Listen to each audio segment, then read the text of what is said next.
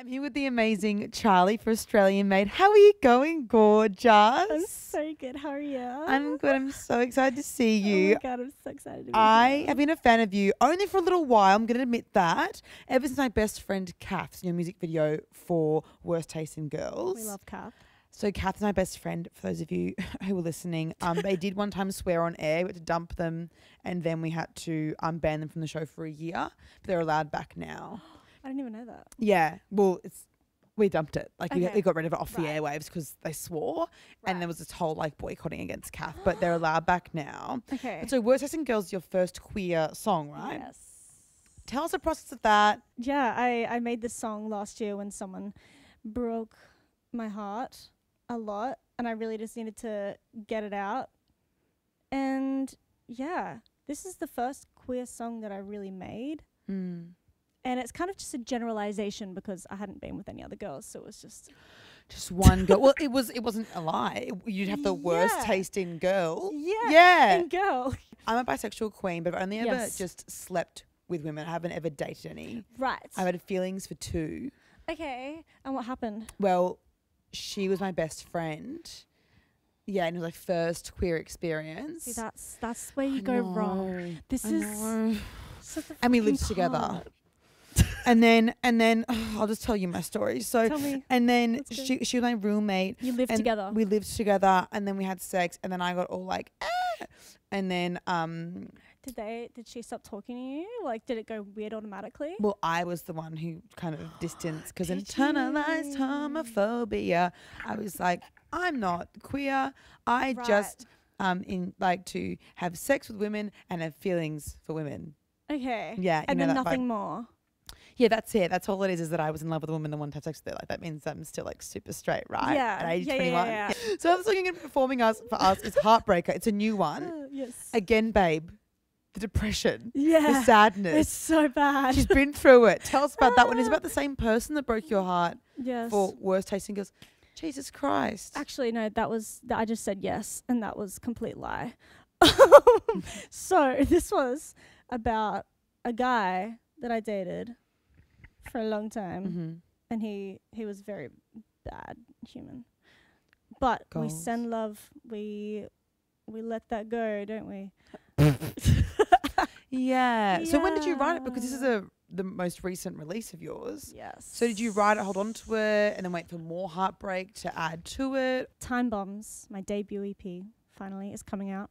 And I wrote most of these songs last year when I went on a trip to America and Sweden. Mm-hmm. And it was when I just thought I was bisexual. And this was like Mhm. the first time that I'd ever liked a girl as well. And, Mm-hmm. you know, she was a mask and she was my best friend as well. So I was like, Wow. but then I was over in Nashville and I wrote Heartbreaker and I was near the person. And all I wanted to do was just go in Edgar's house. And I was so fucking mad because I was finally in the same city as him because we did long distance. Oh. Anyways, so I was just so mad. So that's why I wrote this song.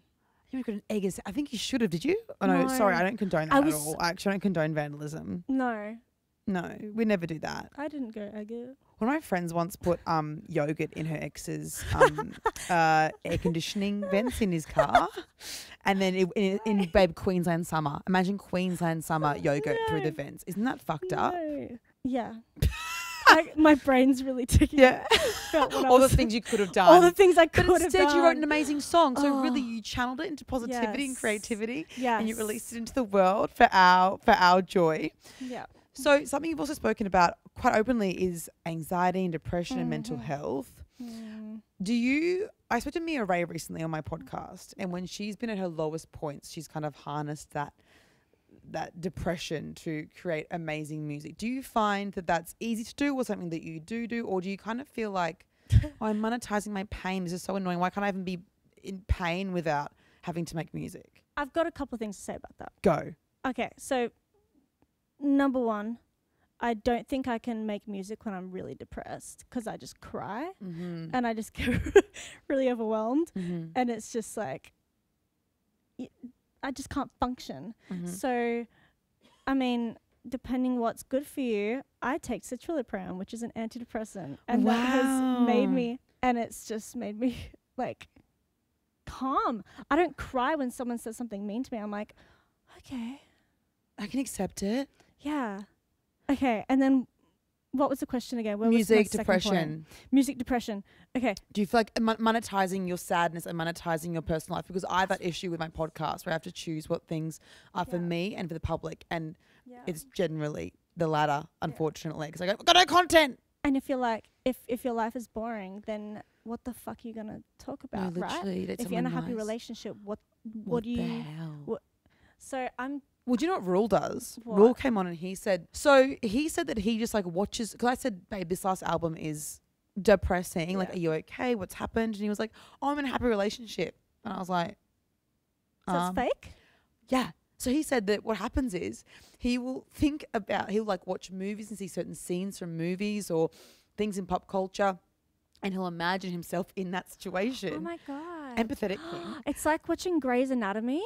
Have you ever watched that? No, I was just going to say yes and lie to you, but I couldn't. But no, I've not seen it. Thank you for being No, honest. I've not seen I it. really appreciate it's okay. you being honest with You me. look me in the eyes and I panicked. So no, I've not seen Grey's Anatomy. Oh my God, I feel like when I watch a TV show and it's really intense, apparently your brain feels like it's gone through that trauma.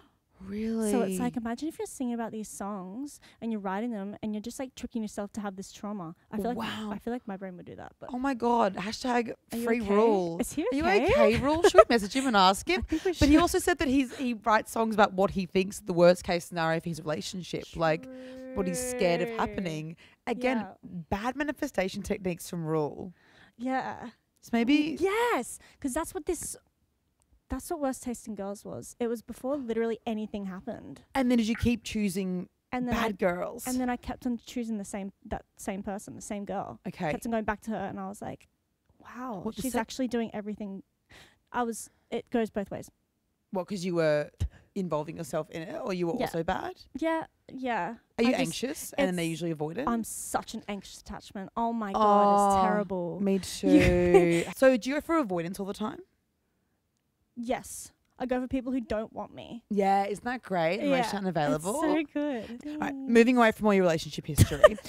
And anxiety and depression and da. Now on to music. So Eurovision, Australia decides. Yes. Came Seem fourth. very Australia serious. Australia decides. Thank you for nearly representing the country. decide. You came fourth in nearly You came representing the fourth. country. How do you feel about it? Do you still have Eurovision goals? Maybe down the line. I just don't want to be known as the TV show girl. Neither. That would suck if you're not. No, but you've fucking done it. Like you're amazing. And I haven't gotten, you know what I mean? What do you want to be known as then? I haven't really said any words, but do you get me? I kind of get you, yeah. Like you want to be Yeah. known as, like you don't want to get your big break from the being- TV show and then forever you are the girl from the one Eurovision. Yes. Yes. Exactly. Rather than just a consistent slow increase in profile and in doing. my own music and really building up with, myself and my team. Yeah. Is that because you're scared of maybe, I mean, I would be scared of that in terms of like living up to that, not virality, but I guess virality in a way where people would come to shows just because of one song or because of one thing. Do you reckon that would be a fear? I mean, for a start, I don't really like doing the TV shows because you get just one chance to show a song or whatever. Whereas in your own shows, obviously, you can just be yourself, sing your songs, have your band. Yeah. And in all those, it's just to track. It's just really... It's like really, clinical. yeah, it's so clinical. Like getting a pap smear. Oh my God, it's getting a pap It's a pap smear. smear. So speaking of being yourself, on your socials, you're like a relatable girly. Is that strategic or is that like accidental? Because mine's accidental. Like I'm constantly having to promote my music, obviously. I mean, you're the same with all your shows and whatever. Yeah. But I'm just constantly on TikTok, like, oh, what can I do? What can I do? What can I do? And then in my own brain. So it's obviously my own creativity, but You have to post certain content. I just have to post so much. Do you think you'd be on TikTok if you didn't have to post? Yeah. You think you would? Yeah. See, whenever I have time off work, I delete it. You like the attention. Yeah. I mean, anxiously attached girlies unite. Final question is, what's going on with the mowing? Okay, so Charley on Twitter Charley's mowing. Yes. There's beautifully, I'm going to say, almost like scarily photoshopped photos of you mowing. What's going on? You have a thing for certain patches of grass. So I don't know when it started. No, why did I think of that this morning? I was like, I think she might talk to me about my grass thing. Paranoid, like a vision, like that's a raven, like That's grass. No, so my fans made the grass thing because I was like, I mean those pictures. Because I just started being like, wow, some grass is really bad. And then some grass is just like so lush. Like you go to LA and it's like squishy and you just want to walk in it and sleep on it. Oh, is it? And then so I just started posting pictures of grass and rating them just because I was like you just quirky. love certain grass. You And are then- so quirky and I relatable. know. Wow. So you just love certain patches of grass. That's all there is to it. Okay, so you're doing 2 songs for us. Yes. Heartbreaker. Wait. He's gonna. I've got a present for you. Oh my God, you got a present. Sorry. Why is everyone bringing a present suddenly? Guys, musicians, stop it. Stop it. What is it? Okay.